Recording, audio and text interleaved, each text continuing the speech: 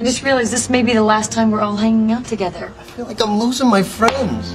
From now on, this apartment is empty to me. But I just want you to know that I would never soberly hurt you or your family. He's my best friend. Do you think it's easy for me to see you with somebody else? You know what? Hey, you're the one who ended it. I think you should go. You know, boyfriends and girlfriends are gonna come and go, but this is for life.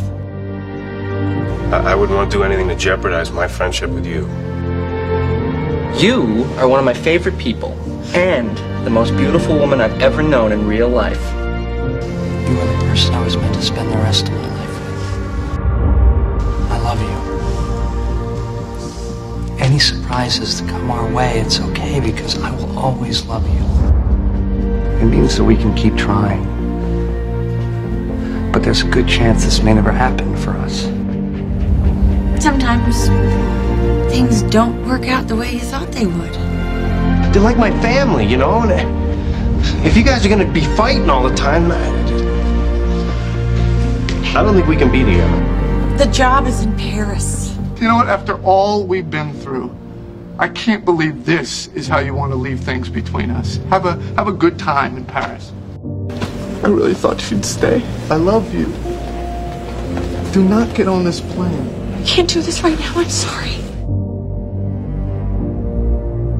We already found a house we love. What? And about an hour ago, we made an offer. You know, because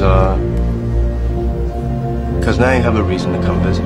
I think there may be another reason. This was your first home. And it was a happy place, filled with love and laughter. This is harder than I thought it would be. The only thing that I'm gonna miss is you. It seems smaller somehow. So I guess this is it.